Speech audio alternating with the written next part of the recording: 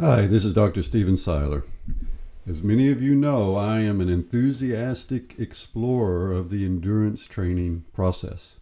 I do research in the laboratory and in the field. I engage in conversations and consulting with coaches and athletes, and I sweat myself and try to understand how things work as I exercise and train pretty regularly. And in all of these arenas, one of the things we have come to understand from studying athletes, studying the training process, is that the low intensity, below lactate threshold component of our training, that part of our endurance training, is extremely important. It lays the foundation for success.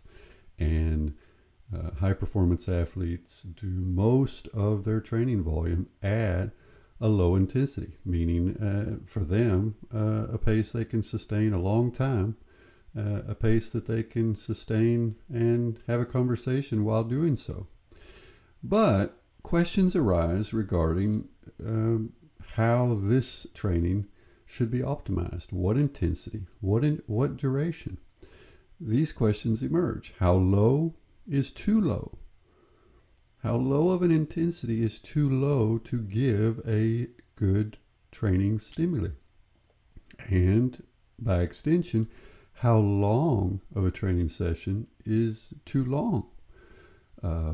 When does the training duration become optimal? When does it exceed that and create more stress than it provides additional stimulus? So these are important questions, and the spoiler alert already is we don't know. We don't have data that we can throw down on the table that tells us very precisely what these answers are.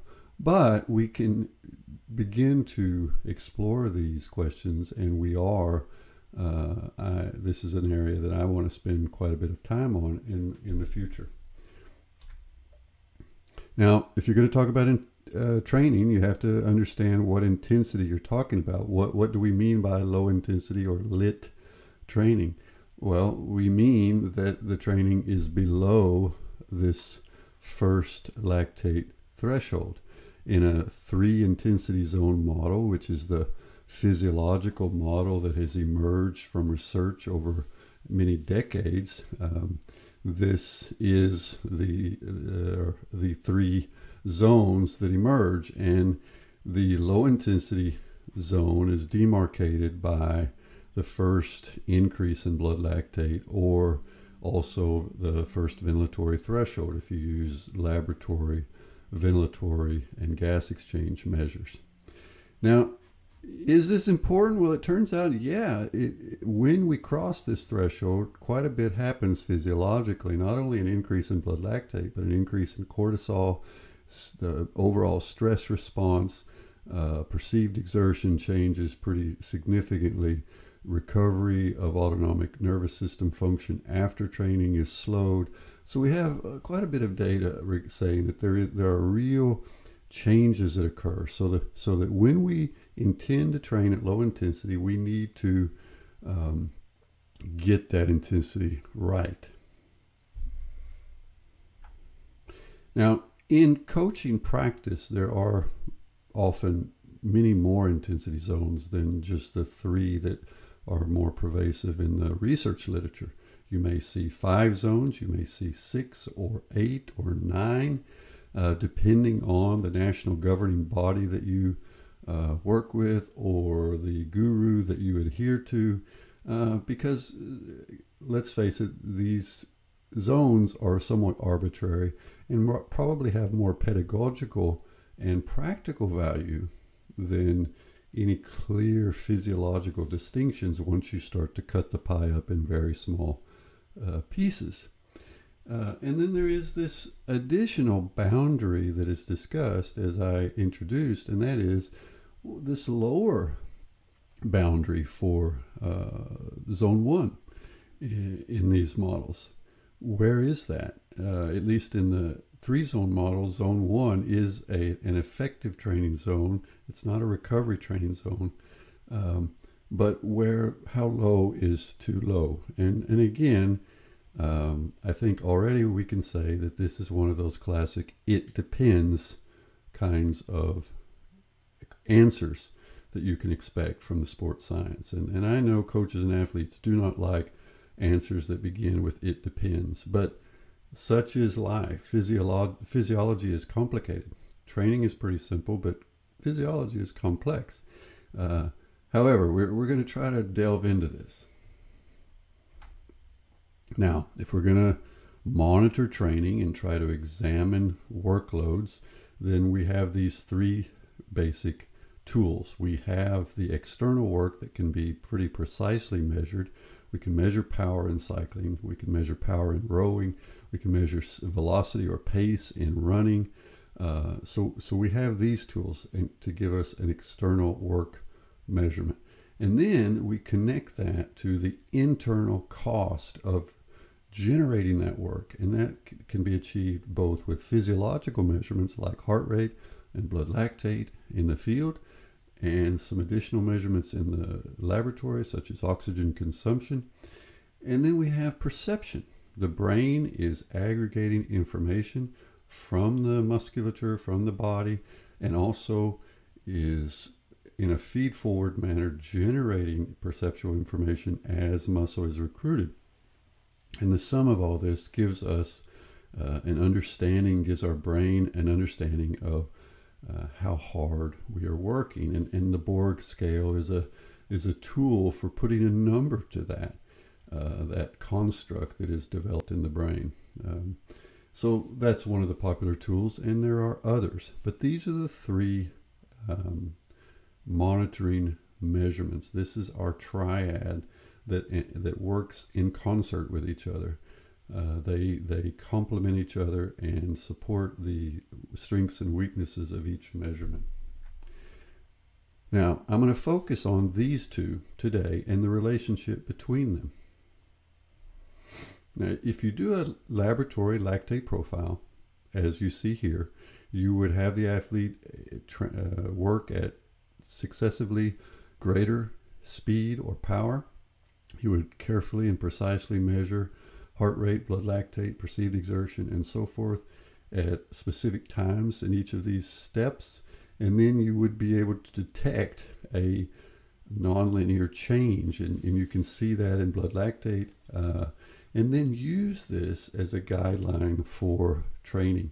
And these values are based on fresh, a warmed up athlete that's coming into the laboratory fresh and leaves the laboratory after an hour tops. So this is their rested physiological state.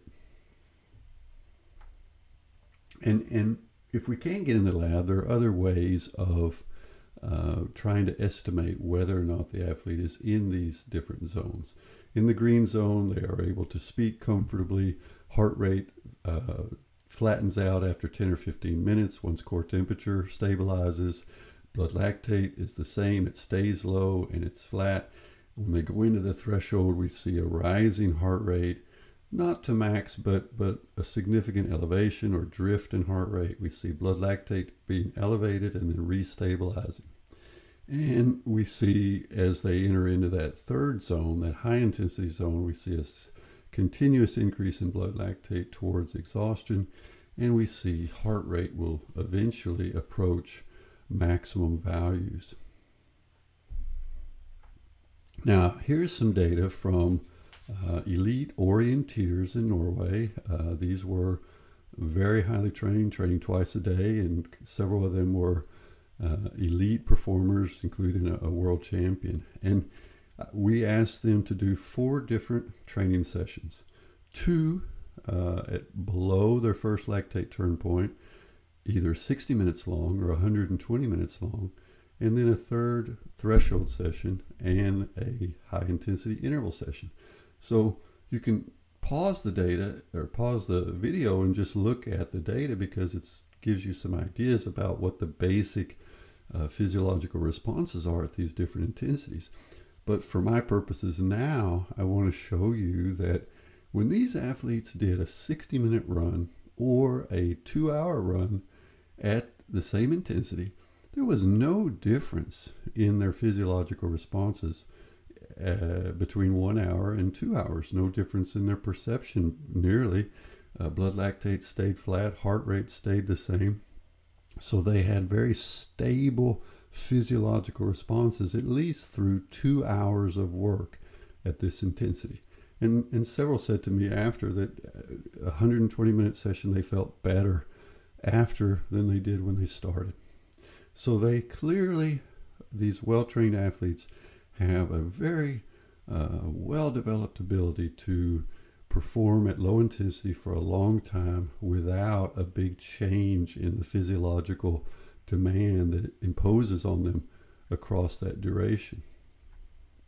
And this is something we want to understand, because laboratory tests of VO2 max, of the lactate threshold, of work economy or efficiency do not capture some important adaptations that seem to be decisive in the careers of endurance athletes, whether we're age groupers or world-class athletes. As we continue to develop, a lot of our improvement involves something we'll call durability, and another feature we'll call repeatability of power and pace. Low intensity durability, I will define as the duration or the ability to work over a long duration at a given sub-threshold pace or power without a significant increase in physiological and also perceptual cost. How long can we maintain that low intensity duration without it becoming overwhelming, becoming high intensity in a sense? And the second is high intensity repeatability.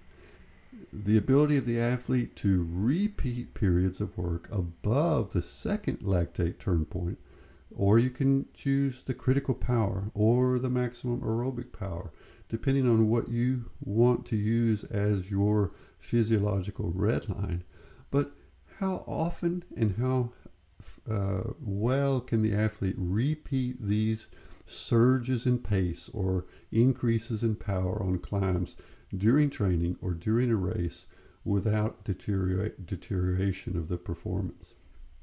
And I have to say that these terms and these concepts have kind of emerged from discussions with a lot of people, coaches and athletes, but particularly I want to give some credit to a guy named Trevor Connor, who I've done some podcasts with, and in our discussions, drawing on his coaching and performance experience and my research experience, these terms really resonated for me, and so I thank him for helping me with them, and now I try to quantify them and understand how they develop in a physiological perspective.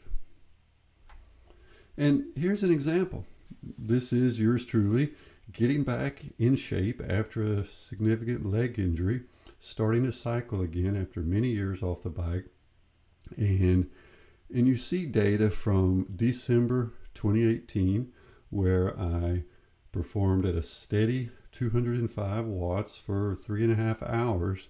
And you see that for about the first 90 minutes, my heart rate stayed constant, but then it began to drift upward. And this idea of cardiac drift is well known and discussed in both the research literature and in the coaching. Now, if you go 6 months later, in May of 2019, at the same 205 watts for 3.5 hours, I was able to perform longer before the drift really kicked in, and the magnitude of that cardiac drift was lower, even though temperature, drinking, everything else, the big fan blowing on me, all of those things were the same. So I would interpret this as I improved my low intensity durability during those 6 months of training a lot of low intensity and increasing my volume of training. Now, I looked at that in a kind of a crude way and was able to see a difference, but it definitely inspired me to say I need to be able to quantify this in a much better way that's comparable across time and across people. And fortunately, I was already working with John Peters from the UK, who is a veteran runner and had developed some applications related to running.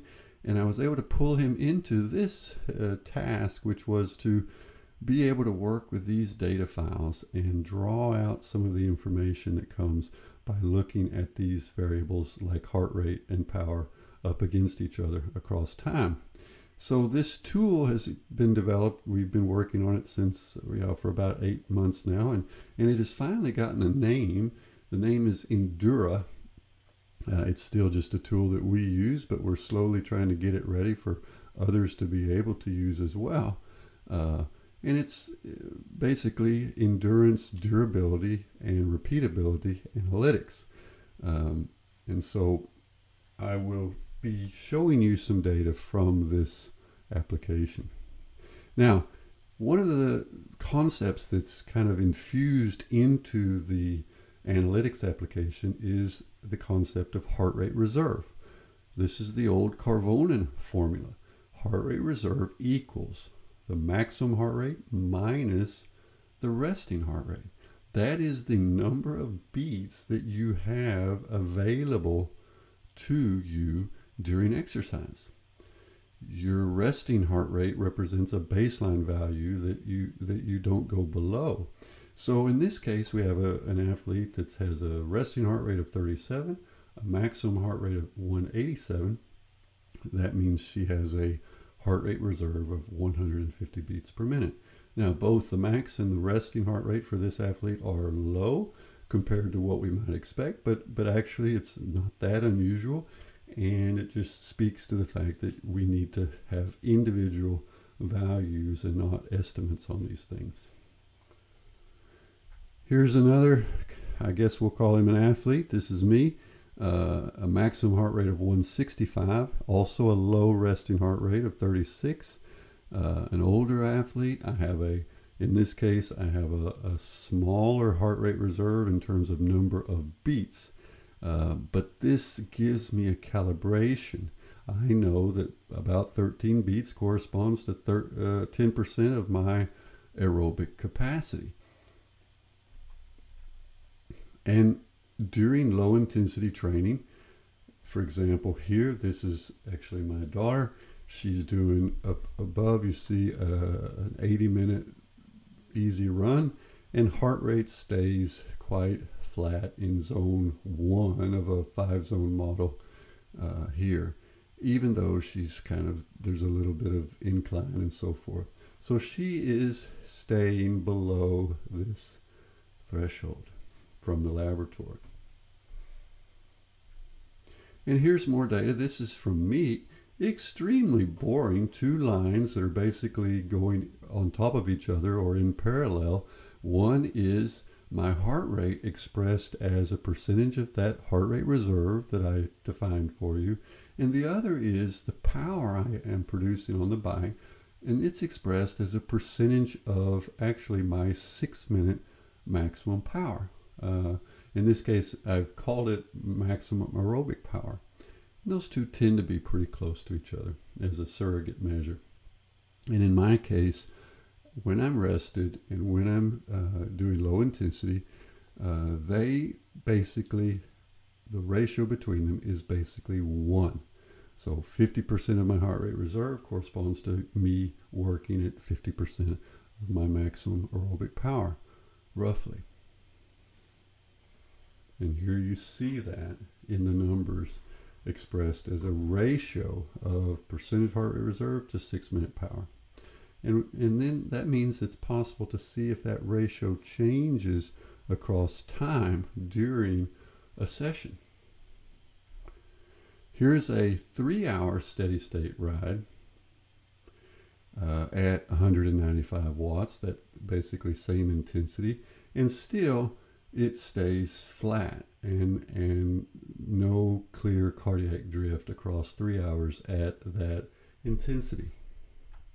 But, or if I go to 2 hours at 220 watts, I'm still, after 2 hours, able to show that I'm below the lactate threshold. I am not showing a cardiac drift.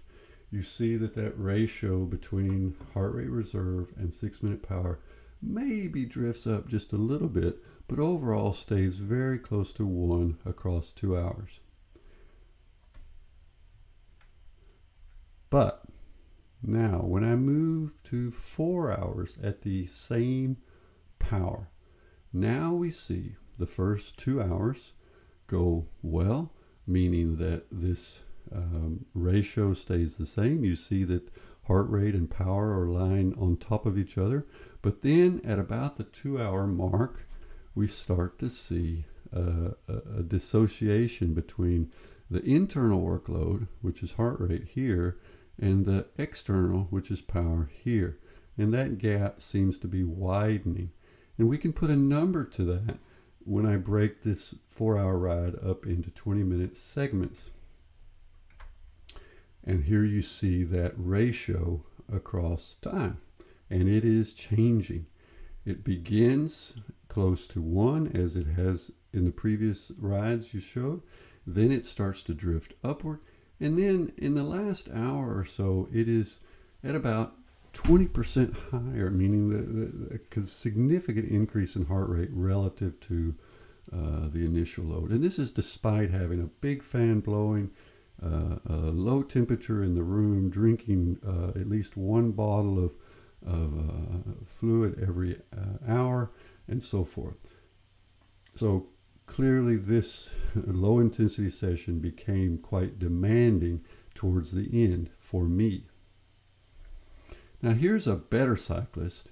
This is a guy named Tim Poldegor from, I met him when he was a PhD student at the University of Birmingham.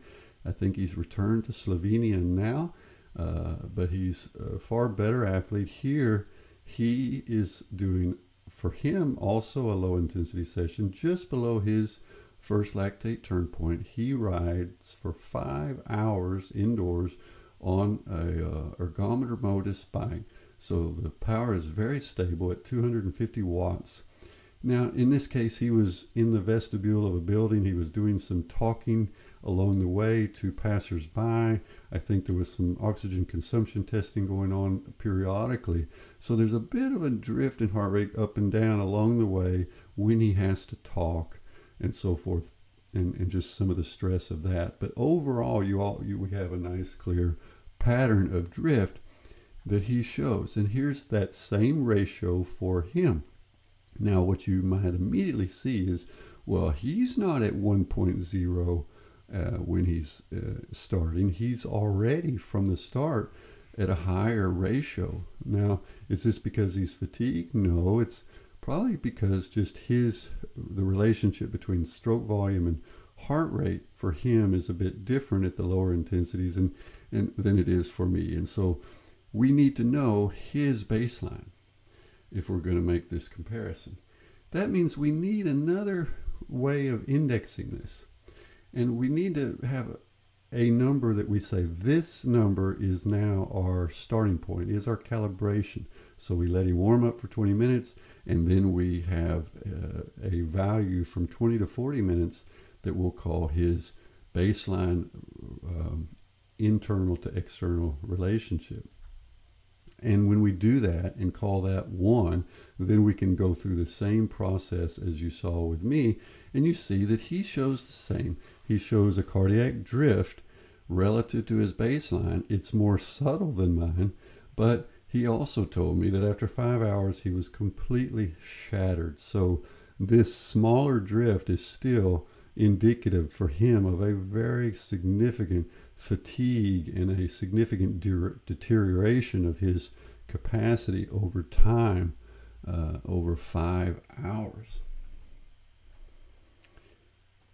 Now, what this means, if we go back to my data, that we need an index that allows us to quantify workouts from day to day, where there can be small changes or changes in our fitness over time. So we need to be able to calibrate for that, and we need to be able to compare across individuals. So we're using heart rate reserve, we're using percentage of 6-minute power as calibration tools, and then we have this index measure that we can apply. And I've given that index just a name, NXS, or reminds me of a band from the 80s, but it is the relationship between the internal and external workload as a kind of a stress indicator. Now here's some more data. This is from 10 athletes. We've got quite a bit of data coming in from athletes that are performing 4-hour rides as we speak.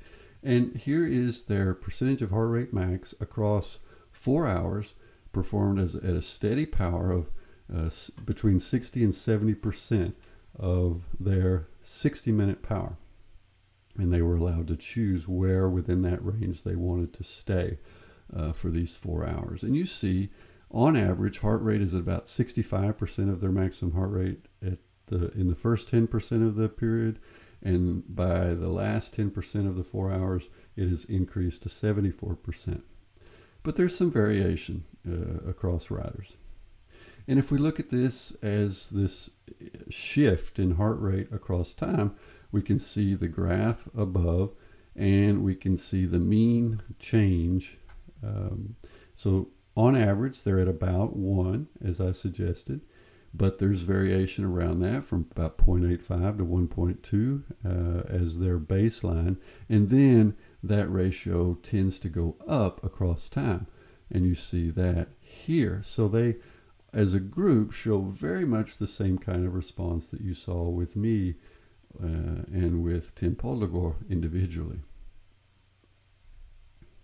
And then if we ask them their perceived exertion along the way, which we are doing, we see that in this group already we know that at first it starts very low. 10 is low on the RPE scale, but by the time they've been riding for 4 hours at this low intensity, they're now perceiving it to be hard. So there's a clear increase in perceived exertion that matches that heart rate change. And in fact, if we take 2 riders as examples, there can be considerable variation. This is rider 1, has very little heart rate change and a pretty low perceived exertion, and that doesn't drift too much and become too high. So even at the end of 4 hours, he's saying, well, it's a 12. Versus rider 9, who begins also perceiving the work to be very easy, but by the end he is saying this is an 18, that's the kind of number that athletes report at the end of extremely tough interval sessions. So what are the factors that could influence this internal external shift in workload during low intensity training? Obviously one is temperature and humidity. If the body cannot get rid of heat, then there will be more cardiac drift, even if the musculature is, you might say, good to go. Ventilation is important. You need big fans if you're working indoors, if you don't have air movement around you like you do when you're cycling or running outside. So this is important. Hydration is important over time, for sure. Blood glucose concentration, if blood glucose begins to decline, that will clearly result both in failure, meaning the athlete will just stop riding or running eventually, but also in a deterioration in a cardiac drift. Glycogen storage is important. Obviously if the athlete starts with low glycogen stores, that can accelerate the onset of cardiac drift because of changes in muscle fiber recruitment. Prior fatigue is hypothesized. If they did a 6-hour ride the day before that had a lot of hard work, then a new 4-hour session the next day would be impacted. How that occurs and the mechanisms, well, we need more data on that. Nutritional adaptations may influence this durability aspect. Training status certainly we think influences it, but we need to collect more data on different groups of athletes with different training backgrounds to quantify that relationship.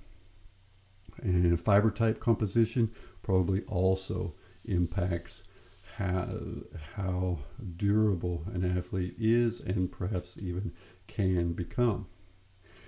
Now, one of the things I said at the start was this question of how low is too low. And so if you see a ride like I did here, 3-hour ride at 95 watts and a heart rate of, on average, 99, is that a useful training session? A heart rate of 99 seems terribly low for an endurance training session. However, we have to calibrate that, because my resting heart rate is 36. My maximum heart rate on the bike is 165. So I'm using 50% of my heart rate reserve, working at a little bit higher percentage of my 6-minute power, and I'm working at 60% of my maximum heart rate. But if we compare me with an imagined rider with more typical numbers, like a max heart rate of 188, a resting heart rate of 60, also working at the same percentage of heart rate reserve, their heart rate would be 124. Well, that's a number we would say, yeah, that sounds about right for a low intensity session. And that would be 66% of heart rate max. So we're both working at the same relative intensity from a cardiovascular mobilization point of view, even though our heart rates are 25 beats apart. This is important, and it speaks to another issue, which is if you use some kind of a standard formula like 220 minus age to estimate your maximum heart rate, or you estimate your low intensity heart rate with something like 180 minus age, you will be subjected to a pretty big chance of missing the mark. In Texas, we'd say you'd be kind of like being blindfolded and aimed towards the broadside of a barn and then told to shoot and hit the little saucer hanging on the wall there. Chances are you will hit the barn, but you're very unlikely to precisely hit the mark, and you may break some windows. So measure these values if you're going to use heart rate as a tool for intensity control. Now, what is the minimum low intensity or green zone intensity that still gives an adaptive benefit? You knew I was going to tell you, it depends. And it probably depends on the duration times the intensity, because intensity doesn't work in isolation. It is a function also of the duration we ride. So a 60-minute ride at 50% of heart rate reserve versus a 5-hour ride at 50% of heart rate reserve can be very different from a training stimuli point of view or adaptive signal point of view. And also the baseline for the athlete. What is their typical long, low intensity session duration? Is it 60 minutes? Is it 2 hours on the bike, 4 hours on the bike, or 2 hours running versus 60 minutes running? Well, that's going to impact how long they need to go in order to get an effective adaptive signal. And if we look at that in the context of typical dose response thinking from medicine, we know that in medicine, if we choose the appropriate effective dose, we're not going to choose the maximum dose, because usually medicines have side effects as well. So we're going to try to find a very effective dose that at the same time has a low risk of side effects.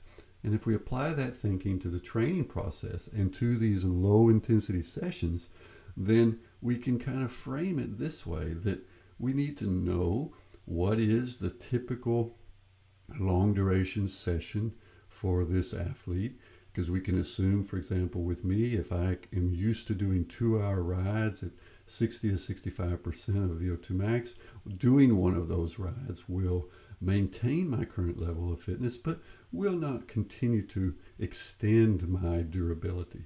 I'm going to have to go longer to do that. But how much longer?